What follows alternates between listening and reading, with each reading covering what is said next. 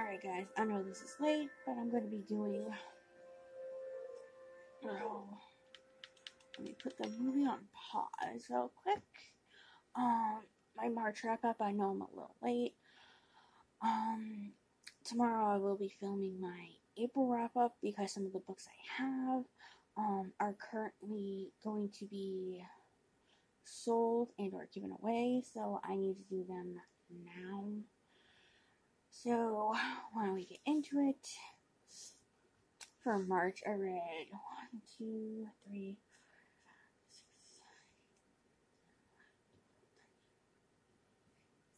16 books, and 6 were physical, and the rest were just audiobooks. So, why don't we just get into it? The first book, it was Heidi by Johanna Sferi. I gave this a 4.75 stars. It's just a childhood classic of mine that I loved. It follows a girl, obviously, named Heidi, and she was living with, like, an aunt or a cousin for most of her life, and she ended up getting, the aunt or cousin ended up getting a job in Frankfurt, and she ends up taking Heidi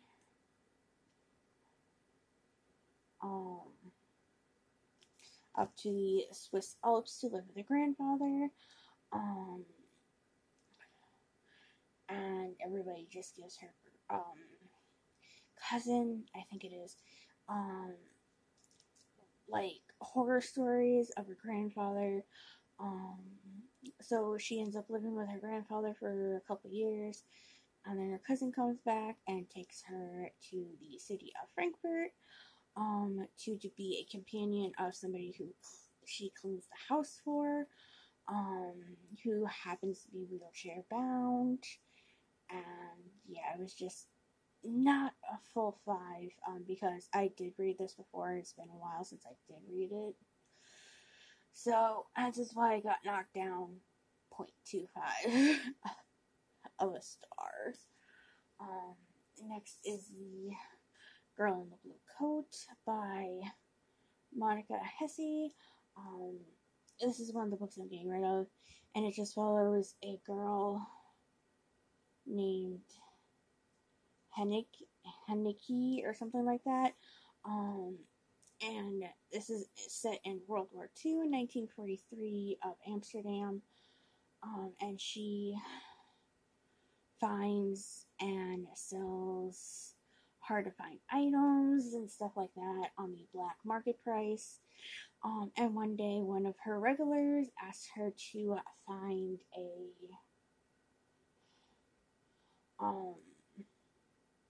Jewish teenager, and she does everything in her power to find this teenager. And then we have a first in a trilogy, and then there's like two books after this trilogy, and then another book after both these series. This one is Shadow and Bone by Leigh Bardugo. It just follows Aline, who is in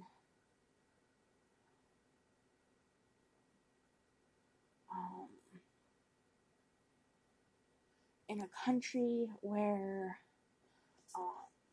there's 2 types of armies, and this beautiful map, where there's the first army and the second army, and then the Grisha army, and she ends up, when going into the rift, where mainly bad things happen, she ends up finding out that she has these magical powers, and ends up going to the Grisha school to become a Grisha. That's all I want to say without not spoiling you guys even more. Next is another first in the series, City of Bones, the first book in the Mortal Instruments by Cassandra Clare. And I gave, oh wait, yeah, I forgot to give you guys these. I gave this a 5 out of 5 stars because it was really good. Shadow and Bones, I gave a 5 out of 5 stars because obviously it was just that good. And then in this book we follow Clarissa Frey, who, when she turns 16, realizes she can see everything that goes bump in the night, and realizes that she's a shadow hunter. That's all I can say without spoiling the book and the series if most people have not read it yet. And I gave this a 4 out of 5 stars. Next is My Plain Jane by Cynthia Hand, Ashley Brody, and Jody Meadows. This is a Jane Eyre retelling about, obviously, Jane Eyre. And there's just a giant plot twist with this. Yeah, it's just like a paranormal type retelling of this book. And then the last physical book, and most people are not surprised, A Court of Thorns and Roses by Sarah J. Maas, and obviously I give this one a 5 out of 5 stars. This just follows a girl, Farah, who ends up killing a wolf in the woods and realized that it was a fairy, and she is taken away to the person who sent, or I should say the fairy who sent the fairy who shapeshifts into the woods and everything. And yeah. Alright, now we move on to the 10 audiobooks I read in March.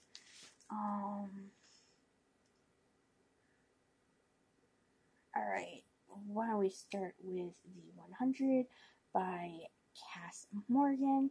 I gave that one a 4 out of 5 stars. It's just a dystopian that follows 100 juveniles who have been sent to Earth to see if the Earth is inhabitable after a nuclear explosion happens. And then there's Ignite and Endure by Sarah P. Larson, and I gave these 5 out of 5 stars for both of them. These are the second and third book in the Defy trilogy, which obviously I gave them all put together 10 million out of 5. And it's just following, let me get the book. It just follows this book, and it follows Alexa Holland in this time where she is disguised, this is the first book, as a boy to fight in the army instead of being used for basically a breeding tool. So the Ignite and Endure are just the continuations, and they leave off, I have a paper so I can read most of these, where everyone finds out that in Ignite, where they find out that Alex is really Alexa, and Endure is the final book in the trilogy, and it just follows them, where there's still a threat in Damien's kingdom, and she tries to figure out how to save Damien and everybody,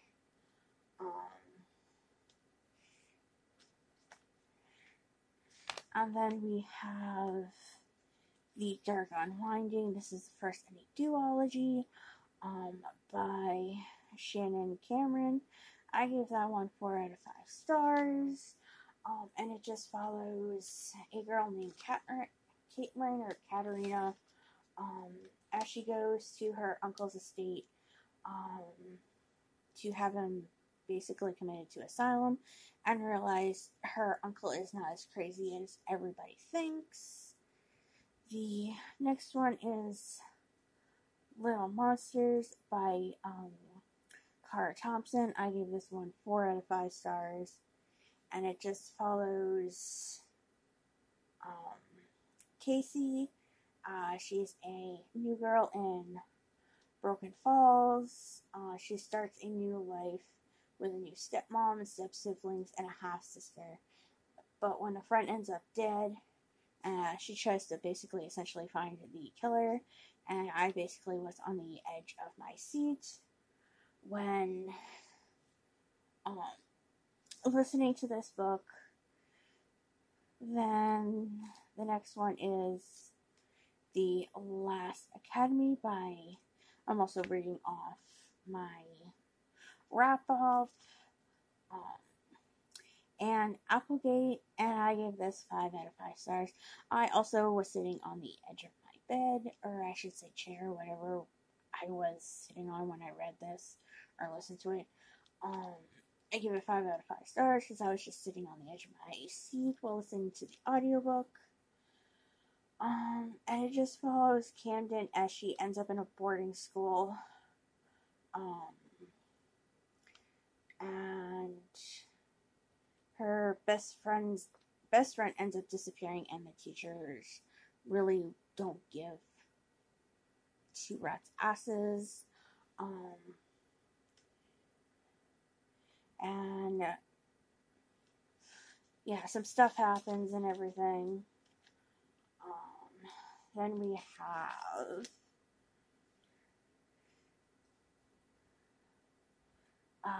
City of Ember by Joanna de Peru, Peru, however you want to pronounce that last name, I just butchered it. I gave that 4 out of 5 stars, and yeah, okay. And it just follows, of course, the City of Ember, which is buried deep underground, and when, the founders of Ember put something in a box, every mayor has to protect it, but it just disappeared, and we follow Lina and Dune as they, try to discover what this map is all about, and how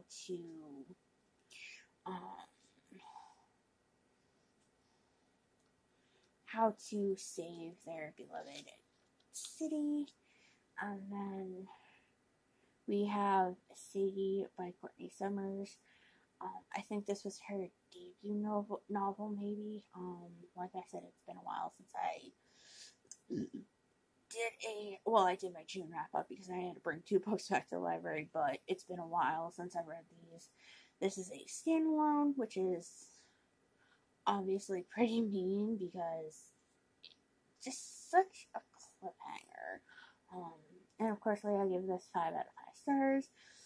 I actually, I listened to this on audio, and it just follows, it's told in a podcast form, and I listened to the audiobook and found it much better than the book. I did skim through the book, at my local library, and I preferred the, audiobook to the book, and it just follows, Sadie, and she ends up taking care of herself and her little sister Maddie, but when her sister ends up dead, she tries to figure out who ended up killing her. And then you have